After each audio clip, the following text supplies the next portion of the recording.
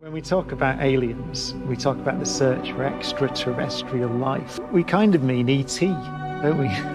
We mean something that we can talk to. The James Webb Telescope is uncovering parts of the enormous puzzle that is our universe, upending everything we previously believed. Could a revision to the laws of physics be in order? Brian Cox, a prominent physicist, steps forward to offer his thoughts on these earth-shattering discoveries. Is our universe textbook in need of an update? The majority of us were drinking hot chocolate and unwrapping presents. The biggest gift of all is being given to the astronomy community.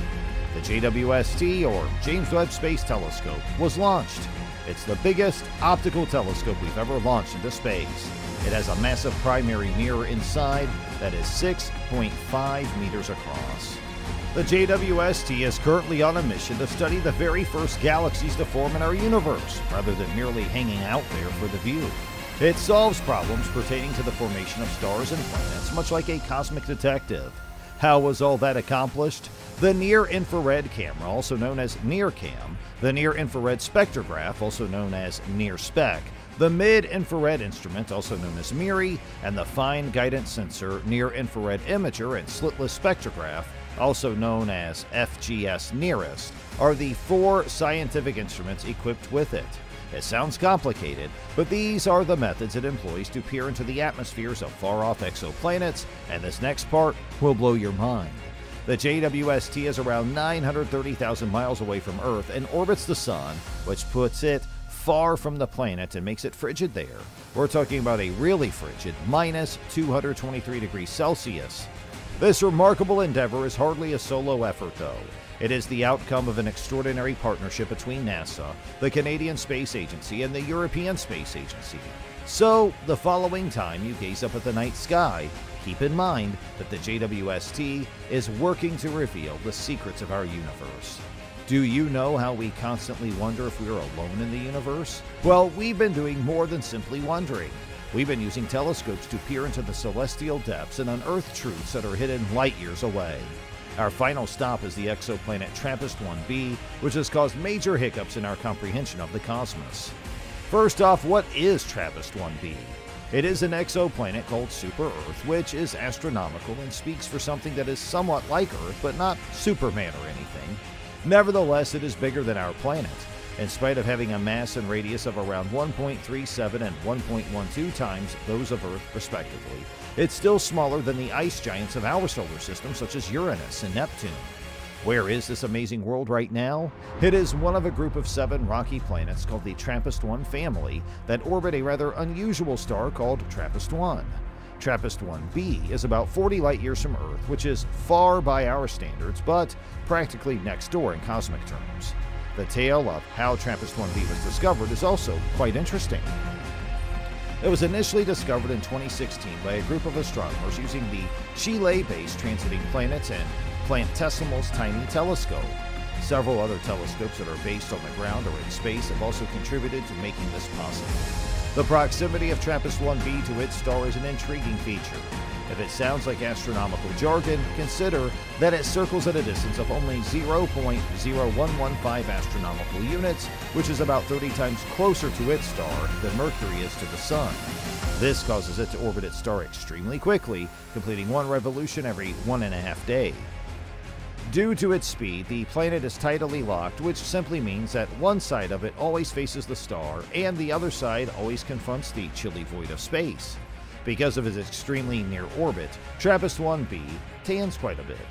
By measuring the planet's thermal emission, or more specifically the heat energy released in the form of infrared light, the telescope was able to filter out most of the starlight and show the planet's signal.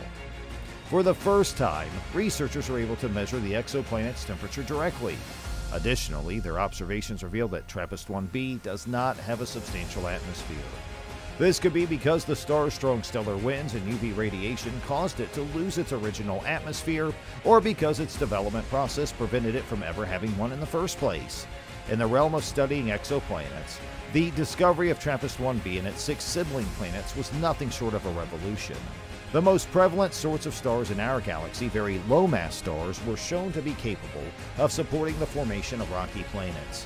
This created fresh opportunities for investigating the wide variety and development of planetary systems, as well as potential indications of extraterrestrial life.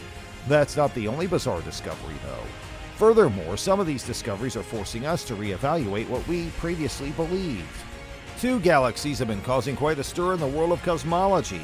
Glass Z12 and Glass Z10, two truly extraordinary galaxies, are like cosmic celebrities, really. Given that they're among the most distant and luminous galaxies we've ever seen, they were created only 350 and 450 million years after the Big Bang, respectively. You may be asking at this point who or what discovered these galaxies. The James Webb Space Telescope, a true marvel, is the solution. In July 2022, it discovered Glass Z12 and Glass Z10. It's somewhat like using a magnifying glass, except that instead of using glass, you're really using the gravity of giant galaxy clusters to increase or amplify the light from distant galaxies. One of these magnifying glasses, Able 2744, also known as Pandora's Cluster, is in the background in this instance. Amazingly, this cluster is located 3.5 billion light-years away. Now among a sea of hundreds of other galaxies, the JWST photos of Able 2744 reveal two tiny red spots that appeared insignificant, yet these red dots were anything but. They demonstrated that these galaxies were incredibly far away and that the universe's expansion had pushed the light into the infrared region of the spectrum. Astronomers calculated something known as photometric redshifts of these galaxies, which is a bit of a technical term, but basically refers to a calculation of how far away something is based on its color. Now, in the context of the cosmos, dust is made up of heavy elements that are created by supernovae and stars. This suggests that Glass Z12 is effectively a cosmic infant given its absence. It is immaculate and fairly new. Furthermore, the proportion of O3 to hydrogen emission lines points to the low metallicity of Glass Z12. In contrast to hydrogen and helium, it has a lesser abundance of heavy elements. And this is compatible with it having originated in the universe's early epochs, when the cosmos was still getting its bearings.